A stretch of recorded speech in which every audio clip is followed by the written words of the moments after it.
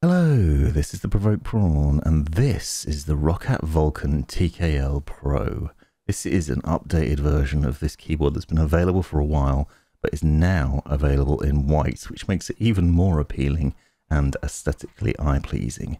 This is an unboxing and review video where I'm going to be talking to you about my experiences with this 10 keyless keyboard over the last couple of weeks. The highlights and lowlights of it, things I like and the things I don't, which I'll admit are very few, because this is a premium keyboard and a nice update to one of my favourites from the last couple of years, and a very nice looking one with optical mechanical switches, obviously some very nice styling. It has Roccat's easy shift technology, which is one of the best things around, and this awesome AMO intelligent lighting, which is reactive and changes throughout the day in an organic way. More on that later on.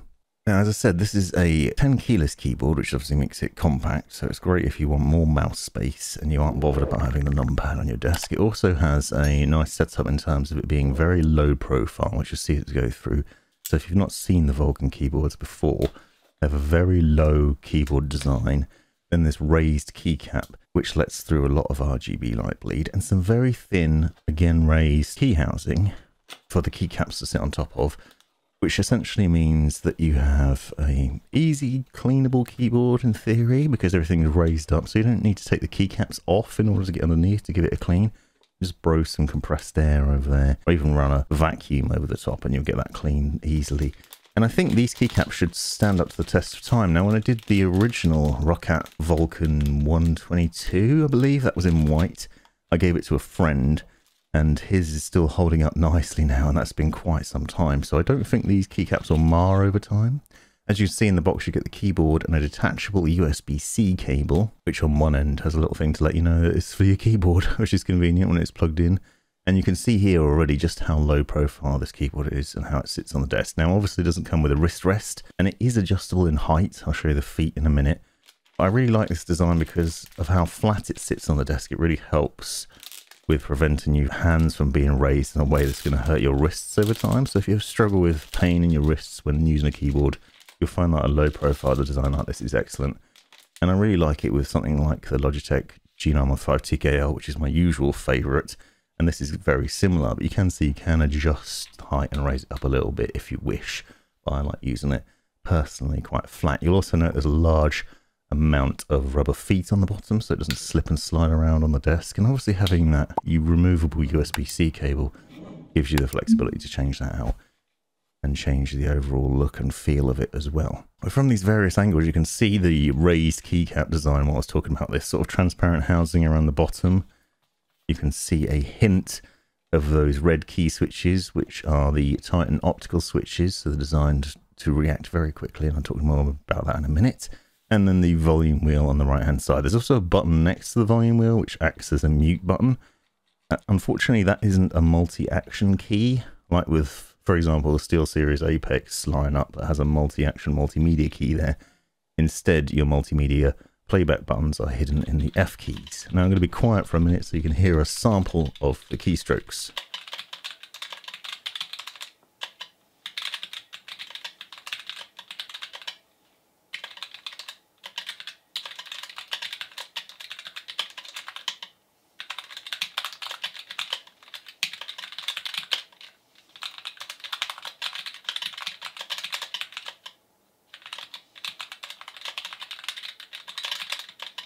I'm also going to do a video separately that you can hear all of these sounds and more, and I'll link to that in the description, where it'll just be the key sounds. So if you want to hear more of that, then please check that out.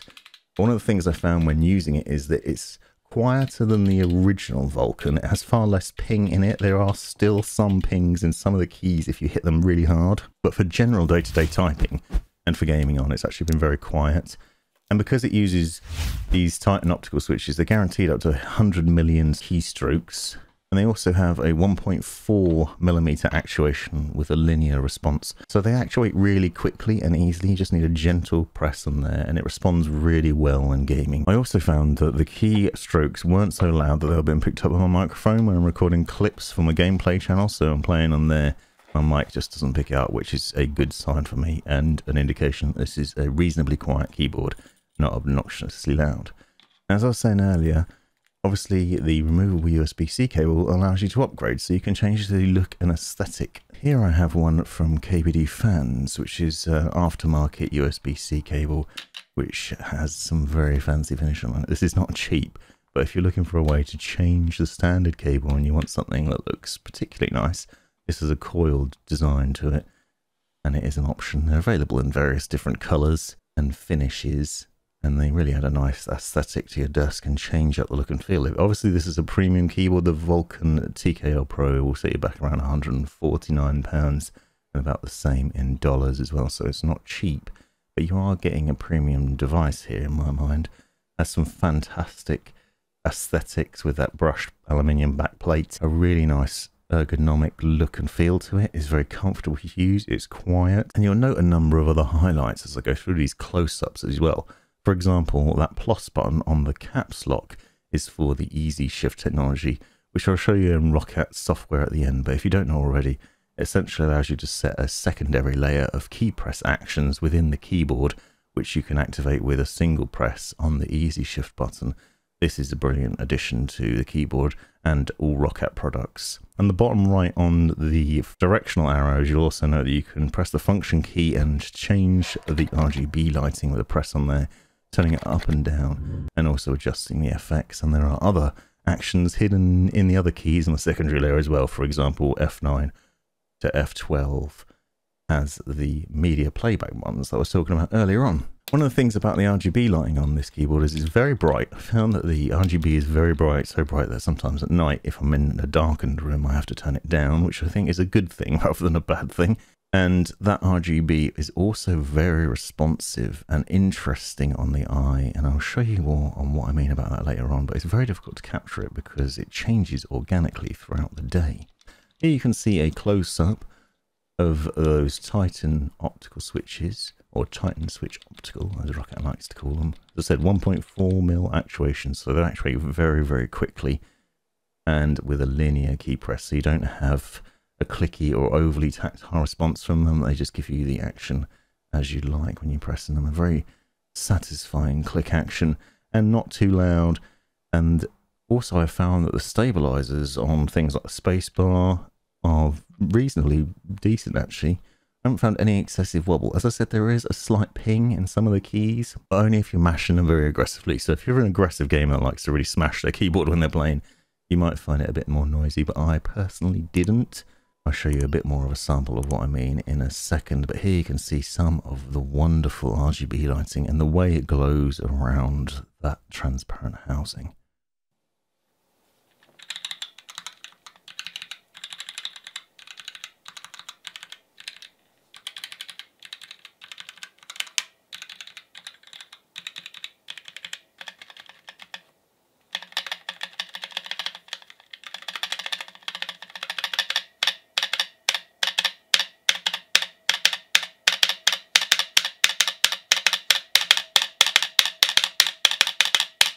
Now, as standard, the Vulcan TKL Pro has this AIMO organic intelligent lighting, which basically responds and changes throughout the day. You can see it changing colors here, and it's very different to other keyboards where you have various different schemes. You still do have adjustable schemes, and I'll show you those in the software in a minute, but the way it responds is interesting because it can just be doing this sort of color changing at one moment, and then another moment you'll find that the keys are responding to your keystrokes and changing color in a reactive way. And this is one of my favorite parts of the Roccat keyboard lineup, is the way that reactive lighting works and the way that it changes throughout the day and just gives you a nice sort of glow. It's a pleasant RGB lighting that you don't need to mess around with a lot in order to get looking nice, and I think that's really good.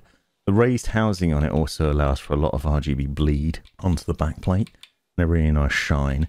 And because the keycaps are white, you also obviously can see the lettering really well. Even when the lighting is turned off, you will have seen from clips earlier on in the video that you can see the lettering on there really easily, and you don't need to worry about darkened spots. One thing of note though is you'll note that the secondary layer of actions, so for example the FX buttons on the lighting keys on the directional arrows, you'll see that they aren't cut out as such or etched, so they are less visible perhaps with the RGB lightings turned on. You'll see some of it here as a turn the lighting up and down. And that when you turn the lighting up, the main key lettering is a lot more visible, and the accents on it are easy to see, but when the secondary layer isn't so easy. This is a minor problem. I'm trying to pick holes in something which is otherwise fantastic, and I really struggle to find issue with it.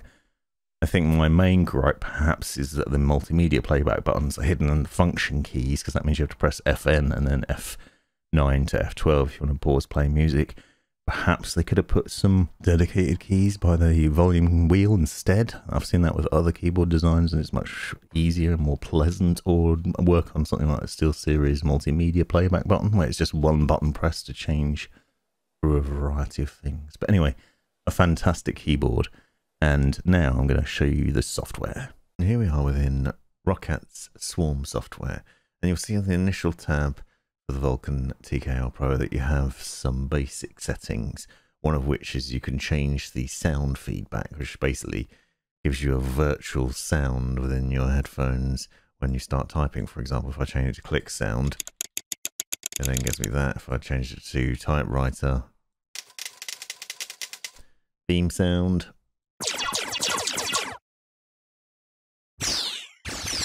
sci-fi sounds. Obviously very gimmicky and not something for me, but an interesting quirk. The other one I'm going to go into quickly is the organic lighting. So you can see it's set to wave at the moment. We also have an intelligent lighting system, which, as I said, just changes throughout the day. You'll see it says it down here that it changes organically, change depending on your behavior and what you're doing. One of the nicest things about it is that it occasionally goes to a reactive mode where the key presses change. Unfortunately, I've not managed to capture that on footage because it just happens so randomly. But you can also obviously change through a number of other things. You see already that I have wave. You have a snake where a colourful snake goes across your keyboard. Fully lit, where you can choose either from a theme where it's different colours. So you'll see, for example, red on the left, orange on the right have a glow across the entire keyboard. Or you can go into heartbeat mode, where it's pulsing from the left. Again, you can choose the theme, or you can set a custom color in each of the sort of sections. You can have a breathing setup, fade effects, ripple effects, which goes across the keyboard. Again, either in the theme or in your colors you've chosen. And then you can go through and you can select zones. So you can do per key RGB illumination. So you'll see, for example, at the moment, essentially you got most of the keyboard in a sort of whitish blue hue, and then I have WASD lit up in red, but you can select other keys. So I'm just going to select these three, for example, and then change them to green, pink,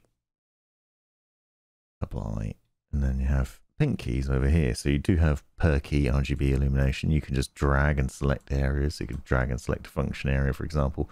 You can do it to set from the main area here. You do have to apply every time you do this though, so it is a bit of a faff when you're making the changes initially. But to be honest, I really like the AMO intelligent lighting as my favorite anyway. Now the key setup, obviously this is 10 keyless, so you don't have your numpad on the right hand side, but you do have access to be able to create macros. So you can see that you have macro options. So when you select various different keys on the keyboard, you'll notice that you have two layers of options. You have game mode function and easy shift function. Now the game mode function works in two ways essentially. This is what the button press is going to be when you're using it. But you'll also note on the right hand side that there is a game mode on the page down button. So if you press a function key and that, it will then put it into game mode. This will be lit up and then the game mode will be activated. The reason this is important is because on the caps lock button, you'll note the game mode defaults caps lock to easy shift instead of caps lock. And what this does is that gives you access to then the easy shift layer of key presses. So if we take, for example, A as the letter, you'll notice as standard it's A on both. But what you can do is you can set a macro. So I have set a test macro up here, for example. I'm going to drop into the easy shift function on here. Now when I click apply, that is obviously applied to that. Put it into game mode so that we're now ready to game. And then when essentially, if I take Notepad just to demonstrate this purposes, if I'm typing on A and pressing A, that's just what happens. But if I press the easy shift button and A, I now have test written. That's what's on my macro. So every time I press that, a test is written out. Obviously you can put in whatever you want, but essentially this allows you to set up a secondary action. It doesn't have to be a macro, it can be any of the other ones. You can choose, for example, to have a hotkey set up, so you could have Control and R, for example. I don't know what that would do, but I'm just demonstrating the various different key presses you could have. You could even use that as secondary layer as a additional key press. You could change your DPI levels, for example, by using that, which is an interesting highlight if you're using it alongside a Roccat product. You can have it as multimedia buttons, so you could change your multimedia keys if you're not happy with them being up here. We could put an extract down on A. Then all you'd need to do is to hold the easy shift button, the caps lock, and then press A, and then you'll be skipping music rather than having to reach across the other side of the keyboard. So the various different options here, and you'll see that the majority of those keys on this section of the keyboard have secondary actions, and not every key on the keyboard does. You'll note, for example, all the keys on the right hand side don't. So you can't remap every key, but you can remap most of the keys that you'd use during a gaming session. So like the WASD and the number buttons, for example, but not spacebar, and not like the letter M.